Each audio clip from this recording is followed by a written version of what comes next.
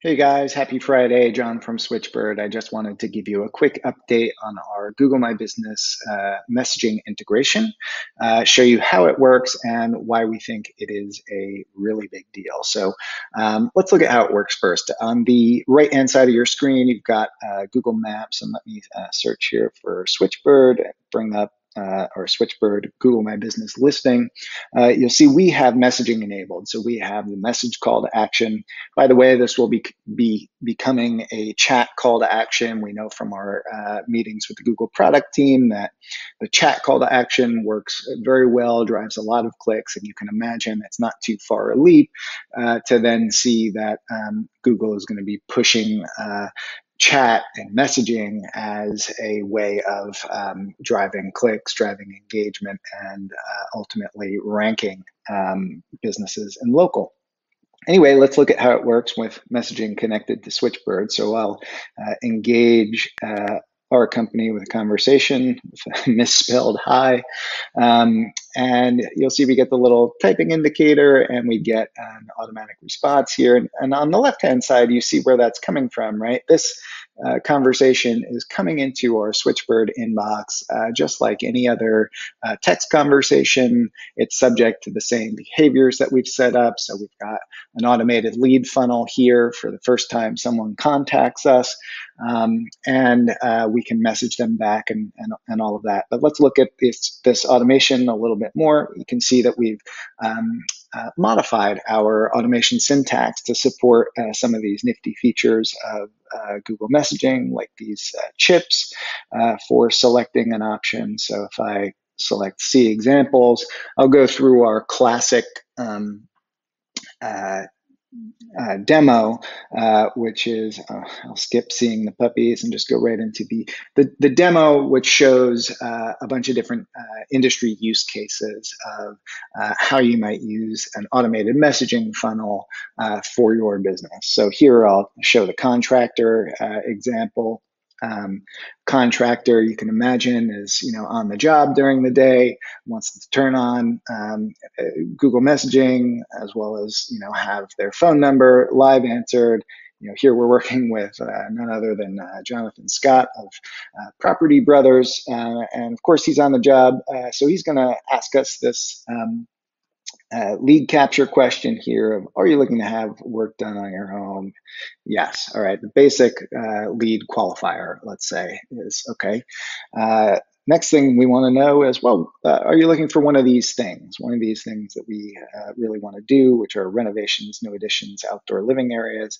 I'll choose an outdoor living area, right? And so a little further qualification of me, the customer, but now it gives the contractor the opportunity to nurture me along a bit. So now they know, okay, well, let me show you some pictures of some outdoor living areas that we've done, and tell you how much we love doing outdoor living areas, etc. So now they're nurturing me along. And Google messaging is great, but we would love to see more of our customer conversations move to a channel that we have a little more control over, that's a little more durable, or at least have multiple channels at our disposal. And so you can do nifty things like we've got this ring me call to action. Now it's time to get this customer's contact digits, so we'll have them ring me, and this is where we engage everything you know and love about Switchbird.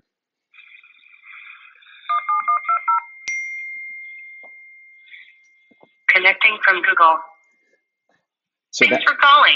Did you know you can also text us at this number? So that pin connected this Google user with a phone caller who we then texted back in another thread. This is the text thread, this is the Google thread, but it's one common contact, Jonathan Hall, who called at 6:10. You see the call here, you see the call here, and now we have his digits thanks to the reverse phone lookup, and we also have the details about where he lives and so forth. So we get a lot from this initial Google conversation into a text conversation, and we can do a lot more with this too.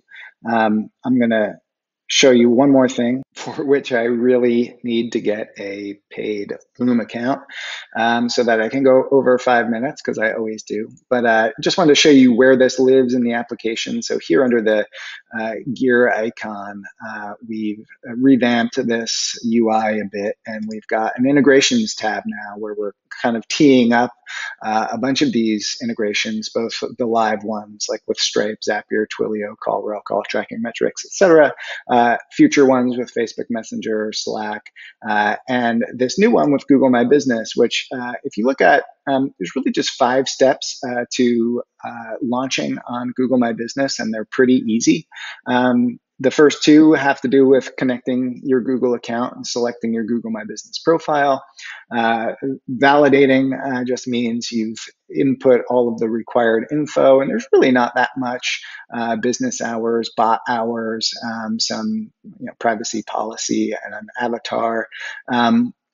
And then you'll go through the process of verifying and launching the agent on Google. And to show you just these avatars in action, by the way, if I go back to my conversation with Jonathan Hall here, let's say I want to jump in live now. So you can see it's been an automated conversation so far, but now I want to jump in live, which I should do here, I guess.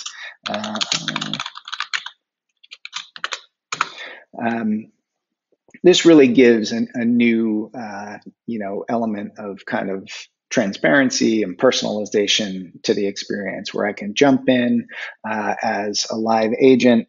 It shows my smiling mug there. I can also, even from here, do some of the stuff I showed, like add a call button.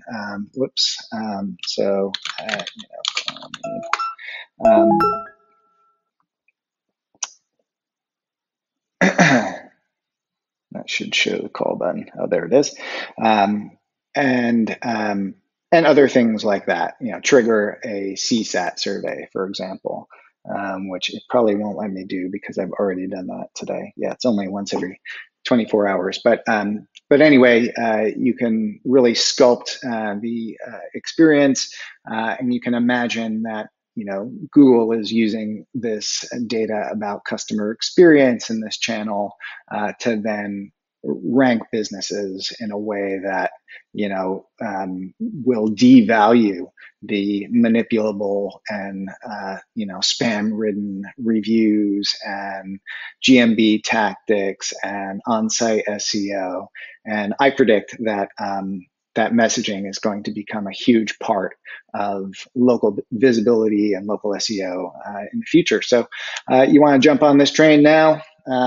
It's leaving the station. Give me a call. Hope you guys have a good weekend. All right, bye.